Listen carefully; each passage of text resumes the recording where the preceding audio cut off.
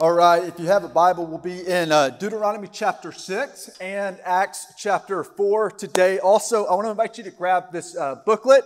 You should have one. It should be around you. If you don't find it, just sit up. You're probably sitting on it, so go ahead and grab it. I need you to put it into your hands because everything that you're going to need to know really for the next 5 weeks is going to be found in this booklet. And I just want to let you know how important this is going to be for us over the next few weeks. What we're about to do in this 5-week teaching series is kick off a 2-year discipleship journey called One More that will challenge each and every one of us and change the landscape of our church for years to come. And so if you have your booklet, if you go to the beginning of it, you can just kind of open it up and you're going to see kind of just a table of contents there. And then there's in case you don't remember everything I say, there's a letter from me.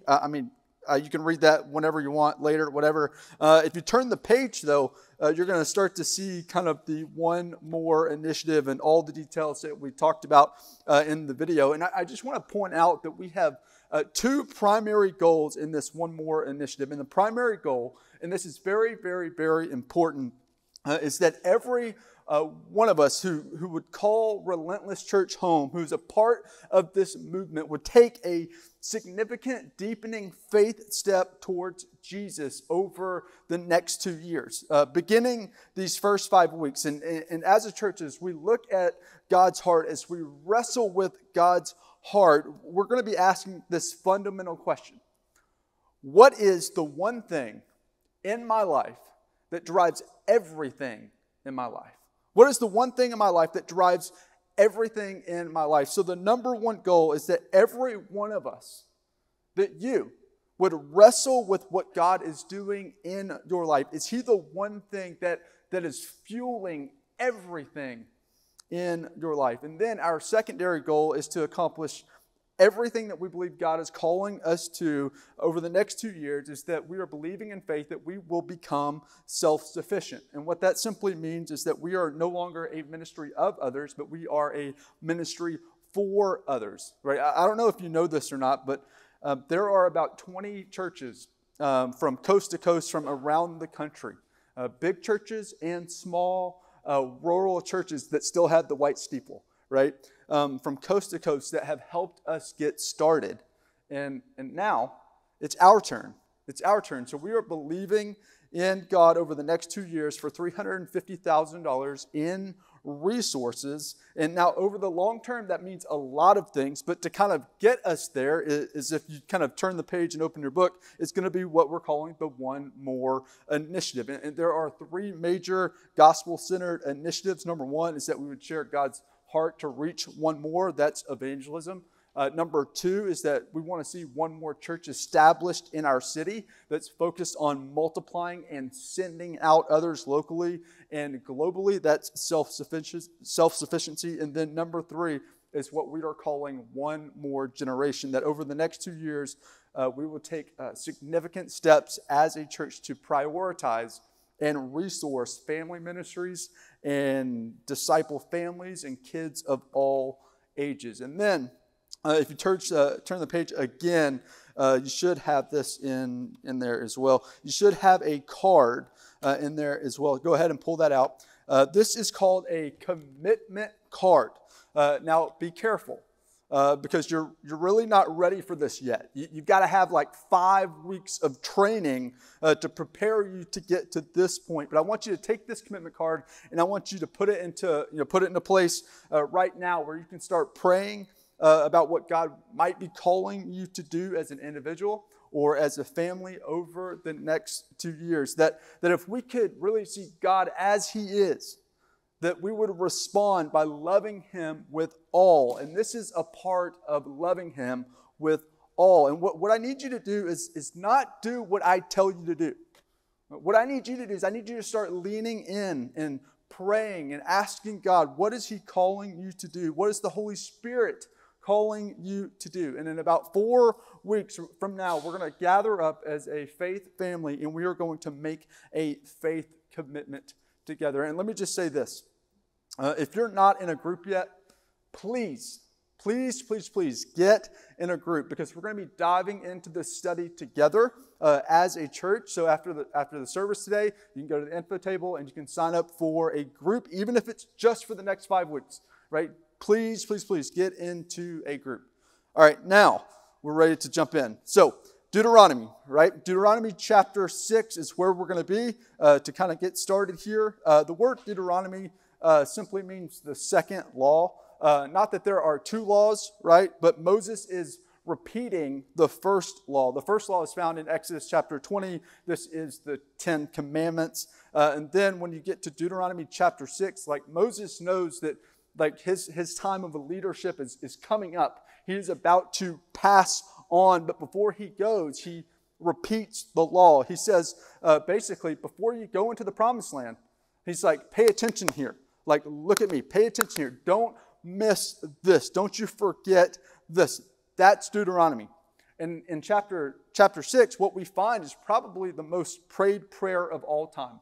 It's called the Shema. Why is it called the Shema? Because that is the first word in it, is Shema. If you look at verse 4, it says, Shema, O Israel. It gets translated as, hear, O Israel. Now, a lot of times, you know this, our English words don't fully get the picture of what's going on. So this is not just, hey, listen. The word Shema doesn't just mean like, hear this, or hear words. Do you understand the words that are coming out of my mouth, right? Like, that is not what Shema. Shema is more like when my daddy would look at me and say, boy, listen to me, right? Anybody know what I'm talking about? You ever had that with your dad or mom or maybe a coach, right? Just, boy, it means I'm to listen and I'm to obey. It's like hear and heed. He's sort of saying, that if you could get a picture of what I'm about to lay out to you, if you could get a picture of the glory of God, if you could just wrap your mind around God and all of His glory, then it would change everything about everything about your life. So he says, Shema, O Israel. And then he says, the Lord our God is one. And the Hebrew word here is the word ehad. Okay, I want you to try to say it with me. Say ehad. Say it with me. That, right? If you're doing it right, your neighbor should know. Like, it should get on them just a little bit. Like, it's just deep, kind of just guttural language, just ahad. And so when he says the word ahad, it doesn't just mean like the number 1. So like when we think of the number 1, we tend to think in like numerical value. Like if I'm going to make a list, I'm going to start with the number 1. But here, when he's talking about the word ehad, it's not that God is number 1 on my list. It's like, how do I say it? It's like God is the page. It's the whole page in which I write my list on. That everything in my life would be all about Him. My faith, my family, my finances, everything in my life would be about Him. And when we see Him as He is, when we see Him in all of His glory, here is our response. He says, verse 5, you shall love the Lord your God with all your heart, with all your soul, and with all your might. And these words I command to you today shall be on your heart. The reality is that God has given us one life, one and only life. And when we see Him as He is, we should respond. We owe Him our one and only life. But the problem is, and you know this, that as Americans, we often live some compartmentalized lives, don't we? Like we tend to think that like I have a work life over here, right? And then I have kind of my family life over here, and I've got a hobby life over here, and then I've got kind of an online life over here. But the problem is we don't have different lives. We have one life. That's it. We only have one life. And in fact, the word integrity, it comes from the word integer, which simply means one, just one. So over the next 2 years, we're going to be wrestling with the Shema. Hear, O Relentless Church, the Lord our God is one. And so we're going to be asking these questions over and over and over. Is God the one thing in my life that drives everything in my life? And if you would say yes, then here's the question. What would it look like to love God with everything? What would it look like to love God with everything? So what I want to do today is I want to take you to Acts chapter 4. Acts chapter 4. We're going to kind of kick off here in Acts chapter 4, because in Acts chapter 4, we're going to get a historical account of these two men who got a glimpse of the glory of God, and it changed everything about all of their life. And they began to love God with the kind of a reckless abandonment, regardless of what it cost them. So you have a Bible. Acts chapter 4, we'll pick it up in verse 1. It says this. It says, and as they there is Peter and John, were speaking to the people. So Peter is preaching again, go figure. The priest and the captain of the temple and the Sadducees came upon them, greatly annoyed, underline that, greatly annoyed, because they were teaching the people and proclaiming in Jesus the resurrection from the dead. Now, there are two reasons why they were greatly annoyed, okay? First of all, the Sadducees did not believe in the resurrection of Jesus Christ, right? Maybe you've heard this. That's why they were sad, you see. Like, I know it's dumb, but you'll remember that for the rest of your life, right? You will. You're welcome. But here's the reason why they were greatly annoyed. Because every time the gospel is preached, lives are changed. Lives are changed. And religious people get annoyed. Why? Because life change is costly. Life change is messy. And God rarely ever does it in a way that kind of fits into a particular religious box that you and I have created, that religious people have created. You see, religious people love things to be like nice and tidy and clean and efficient. And can I just say something? God is really not any of those. Like what does he do with his love? He lavishes his love out. You know what that means? It means to dump out, to pour out. And when you lavish something, man, it just goes everywhere, right? It's not nice and tidy and clean and efficient. It's not like a drop of love. You ever seen those like little droppers for dogs, like medicine? Like God's not just a little bit of love, just a little. That's not our God. Like he lavishes his love. He dumps it out. And when that happens, I mean, man, religious people, man, they get annoyed. And I'm telling you, man, things like this One More initiative, man, are going to, religious people are just going to get annoyed. Why? Like, what do you mean you want to grow? Like, what do you mean you want to expand the budget to prioritize families and kids and grow in that way? What do you mean you want to maybe try some different service times to reach? What do you mean? Like, religious people get annoyed. And this is what we see in verse 3. Religious people are annoyed. Verse 3, it says, and they arrested them and put them in custody until now, for it was already evening. But many of those who had heard the word believed, and the number of men came to be about 5,000. How many? 5,000, right? Man, the church, so the church is like blowing up. Why? Here's why. Because the gospel works, right? The gospel works. Verse 5, it says, on the next day, the rulers and elders and scribes gathered together in Jerusalem with Annas the high priest and Caiaphas and John and Alexander and all who were of the high priestly family. And when they had set them in the midst, this is kind of how the Sadducees would put people on trial. They would just kind of throw them in the center and then like circle around them. It's kind of like bull in the ring. And then it says, and they inquired. So Peter and John are on the hot seat here. And here's the question. Watch this. By what power or by what name did you do this? So what magical power do you have, or whose power are you borrowing? So that's what they ask. Verse 8. And then Peter, filled with the Holy Spirit, here we go, said to them, rulers of the people and elders, if we are being examined today concerning a good deed done to a crippled man, by what means this man has been healed. Now, hold on, just stop there, because what he's talking about here is events that happened back in chapter 3.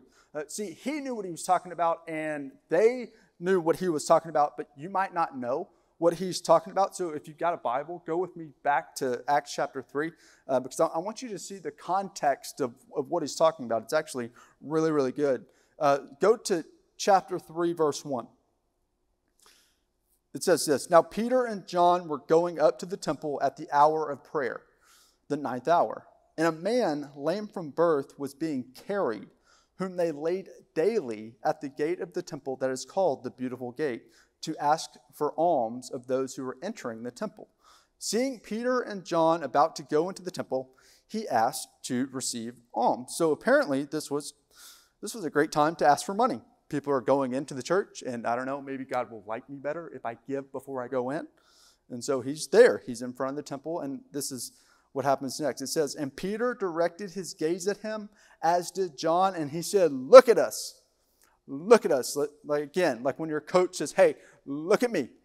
Listen, pay attention. Look at eyes. Give me your eyes. Let me see your eyes. Give me your eyes.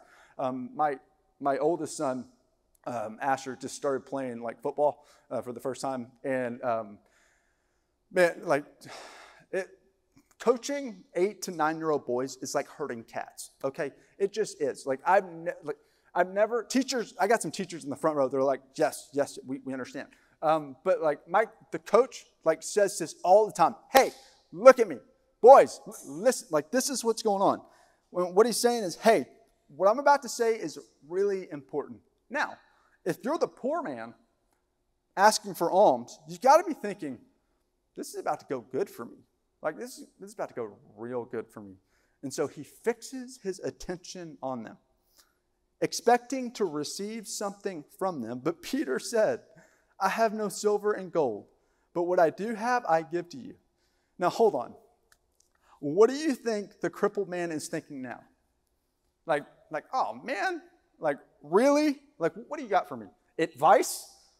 I don't need your advice, bro. I need your money.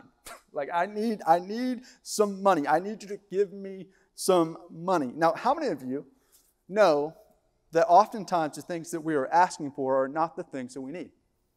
Anybody? All right. How many of you know that it's oftentimes God's grace to answer that prayer request with a no way? You see, our problem is not that we dream too big. I think our problem is that we settle for so little. Man, this man wants help, and God has healing for him, right? You know, some of you are begging for God for a boyfriend, and what you need is intimacy.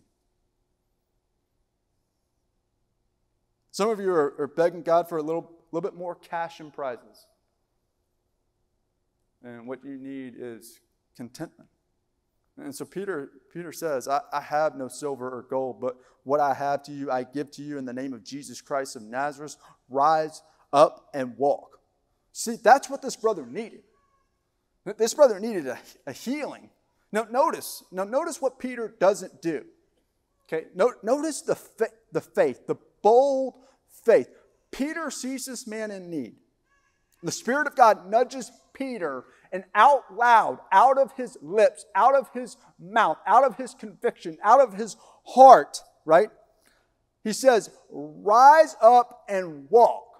Now, do you have that kind of bold faith to pray those kind of bold prayers? Because here's what Peter could have done.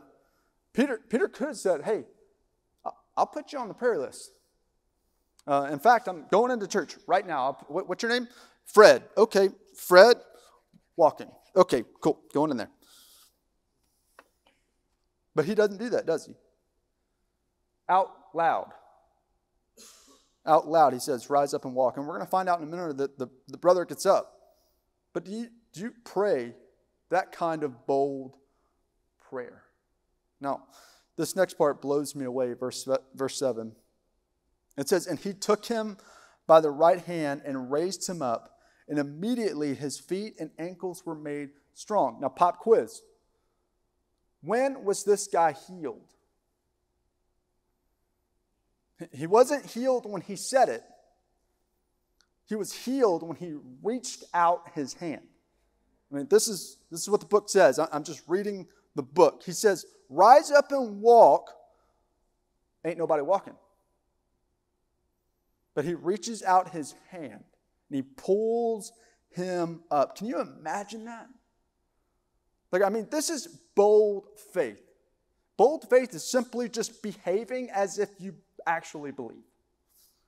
He's reaching down, he's picking this brother up like he can actually walk, and he just believes because the Spirit of God says that he can do it. He's going to do a miracle, and it happens.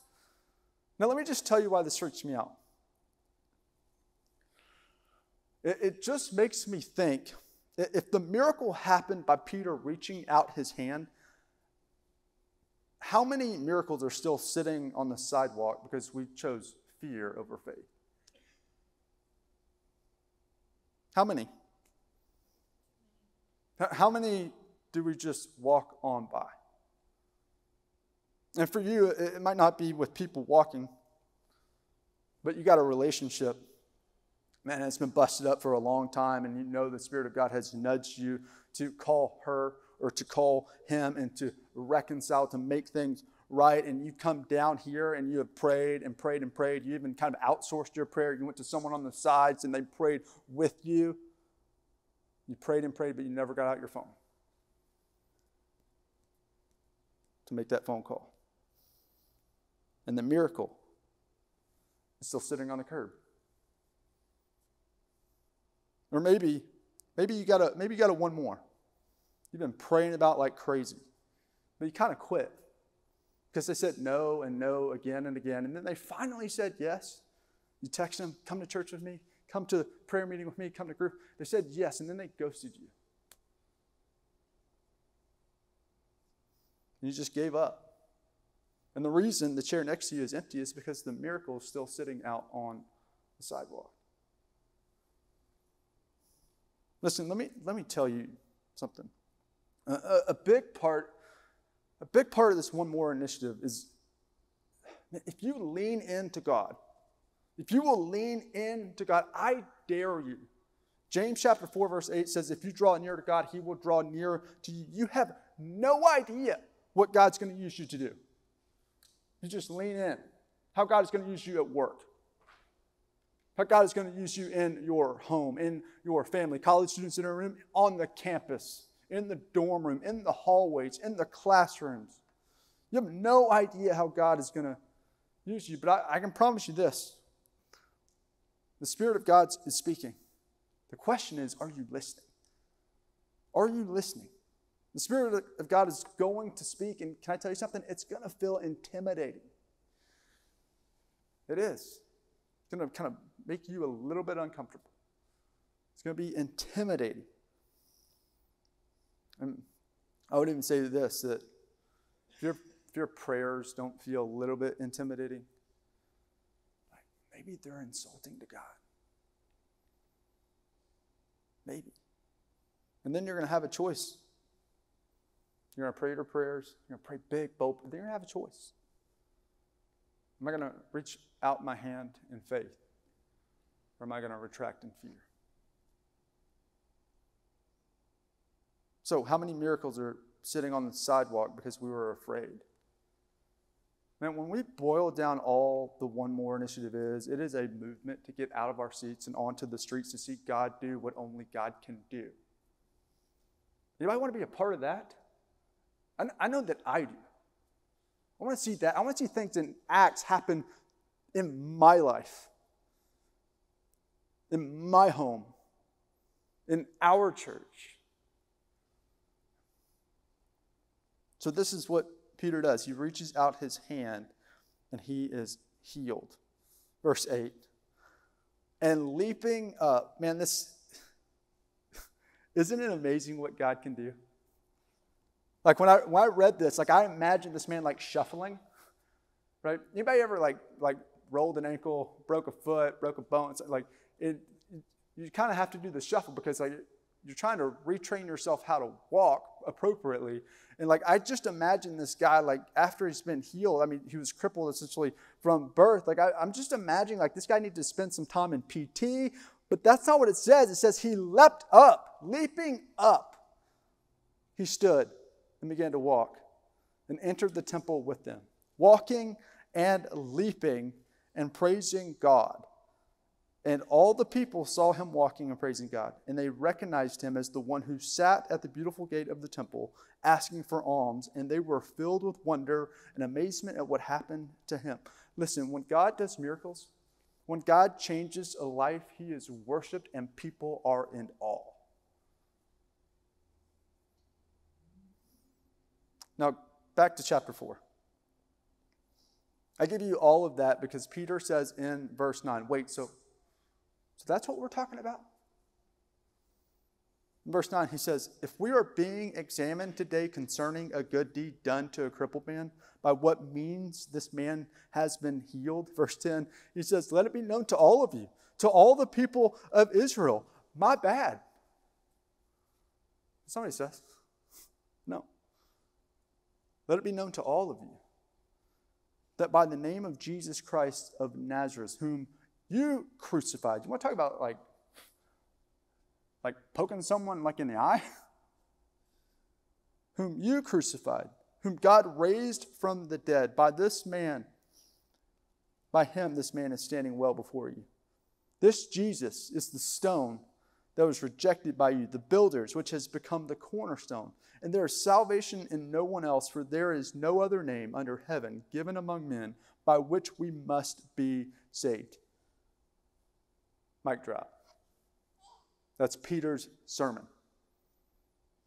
Now here's what Peter wants the folks to know. They say, by what name are you doing this? Peter, first and foremost, is saying this is not about us. This is not about the name of Peter. This is not about the name of John. It is only about the name of Jesus. There is one name under heaven whereby we must be saved. Friends, this one initiative is about the one name under heaven whereby we must be saved.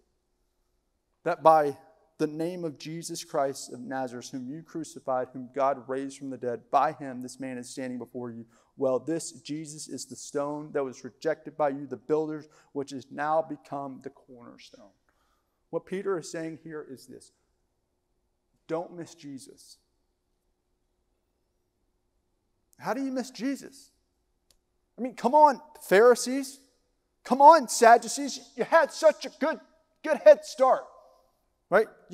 God gave you the law. You had all the prophets. You had all the Psalms. You were 2 feet away from the sovereign Son of God. And you missed him. Why? Because he didn't fit into your religious box. And now he is the cornerstone of everything that God is doing. Friends, don't miss Jesus in this one more initiative. Don't miss Jesus. There is one name under heaven, and his name is Jesus. Now let me tell you what name won't save you. We're not saved in religion's name. Like being a Baptist won't save you. Being a Methodist won't save you. Being a Presbyterian won't save you. That's not how it works. Now, make no mistake about it. Religion, denominations, tradition, it will make you a better human. You'll be more disciplined in some kind of way. The problem is you're still a dead one. Right? Like you can put a little bit of makeup on a dead person and they're going to look better. You can spray a little bit of perfume on a dead person and it's going to be a little bit nicer for a little while. But they're still dead. And that is your condition, our condition, if you think that religion saves you. Let me tell you what else won't save you. Your parents' name won't save you. Your upbringing won't save you. There's a lot of people that believe, well, because my grandma was a Methodist, I'm good. No. It's not how it works. There are no grandchildren in the kingdom of God. There's only children. You don't just inherit faith. It's not how it works. Sitting in church doesn't make you a Christian. Like, I don't know, any more than sticking your head in an oven makes you a pizza. It's not how it works. It's not outside in, it's inside out. God doesn't save last names, he saves first names. Let me tell you what else won't save you. Your name won't save you. No matter how much you try to fix you, like a better version of you is not going to save you. It cannot pay the sin debt. Therefore, there is one name under heaven by which we must be saved, and his name is Jesus. You see, the command of Moses was to love God with all of your heart, all of your soul, all of your mind, all of your strength. The problem is we can't. You know how I know? Because we've tried, haven't we? We've tried, and we can't. So Jesus did it for us. This is what Peter is preaching. There is salvation in no one else except in the name of Jesus. Verse 13. Now, when they saw the boldness of Peter and John, now, stop right there. If you know Peter and John, that's like saying a lot. I mean, think about it. You know, if you back up in your Bible chronologically in time, 6 weeks prior to this, 6 weeks ago, Peter was denying Christ. 3 times he denied him. Jesus is on the way to the cross. They're like, hey, are you with him? He's like, nope. And then a little girl comes up to him and says, hey, I always imagine, Mr. Peter, are you with him? He says, no. And then the 3rd time says he curses and says no. Like, I don't know, I mean, just, can you imagine that? Like, what's your cuss word? Like, don't say it out loud, we're in church. But, no, right?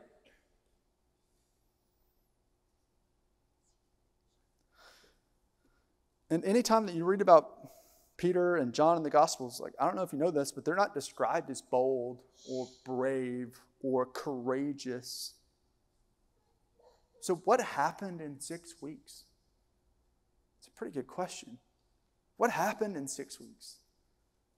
In 6 weeks, they saw the Son of God die, nailed to a cross, buried in a tomb, and 3 days later, resurrected. They saw an empty tomb.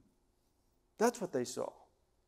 And in John chapter 20, Jesus appears to them, and he says to them, peace be with you. And then he breathes the Holy Spirit on them. That's what they saw. Friends, they got a glimpse of the glory of God, the resurrected King. So if you can relate with Peter, like you don't get everything, you doubt sometimes, maybe you denied him a few times, man, you would make a really good disciple. You would. Verse 13, now when they saw the boldness of Peter and John, watch this, and they perceived, right, that they were uneducated, common men. They were astonished, and they recognized that they had been with Jesus. Oh, Relentless Church, may this be said of us.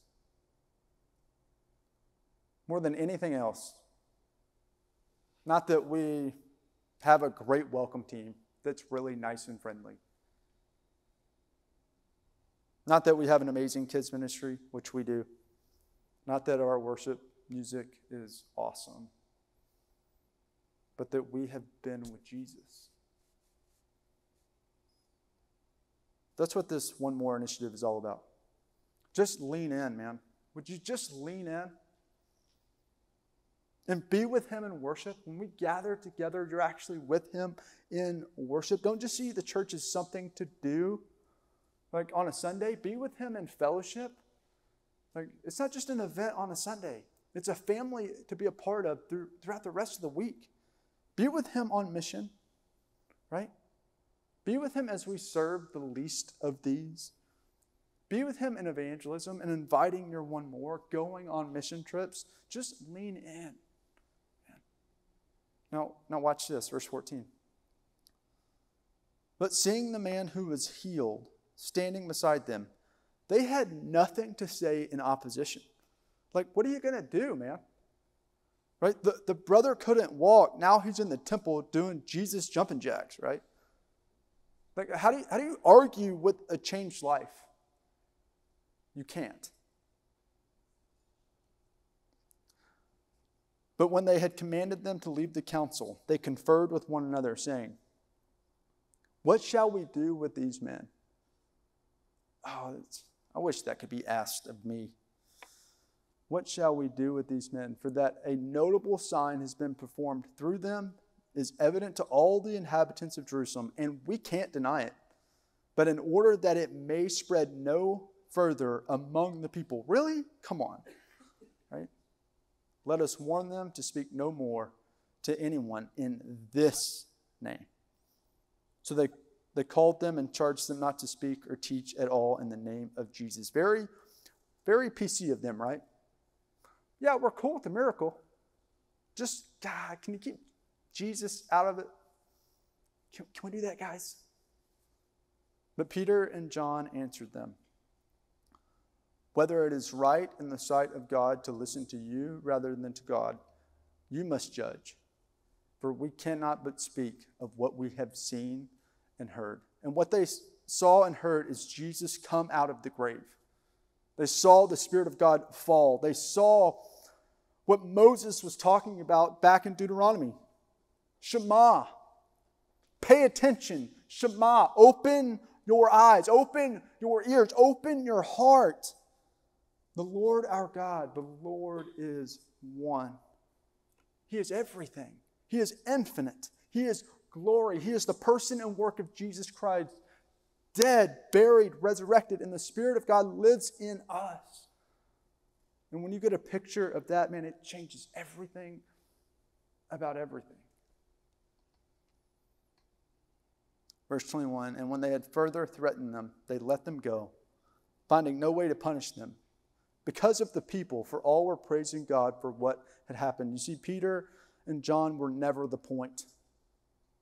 Their lives served as a sign to point to one thing, the glory of God.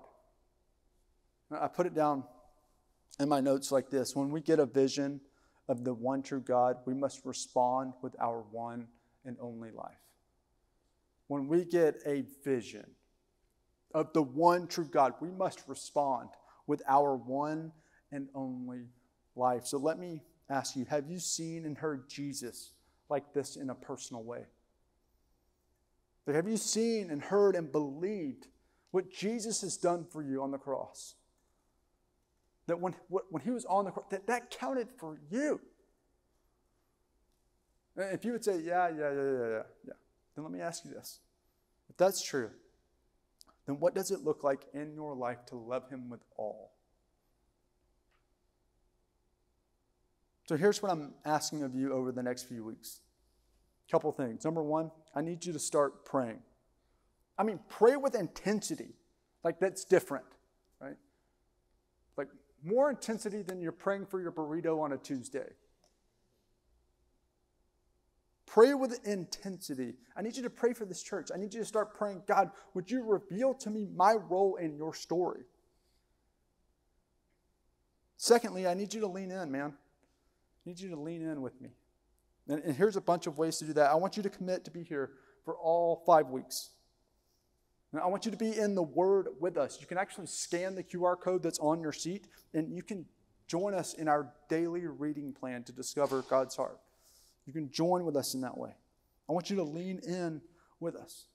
Number 3, I've already said this. If you're not in a group, I need you to get in one, at least for the next 5 weeks. You can jump in, jump out. I don't care. I don't care if you even like the people, but I need you to be there. I need you to be in a group for the next 5 weeks. And I need you to start asking this question: what is the one thing in my life that drives everything? Now, if you're a Christian, you know the answer with your lips. But what about your life? What about your life? And then I want you to grab these cards, man.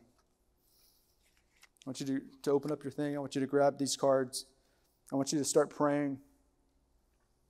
God, if I really got a glimpse of your glory, what might you use me to do? Shema, O Israel. The Lord our God, the Lord is one. And may we love the Lord with all. Father, we are grateful for what you've done for us, for how you've sent your Son for us, for the sin that you have cleansed from us. Father, we pray now that you would open our hearts and open our minds and open our spirits to be sensitive to what you're calling us to do.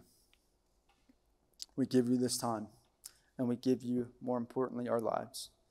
In Jesus' name.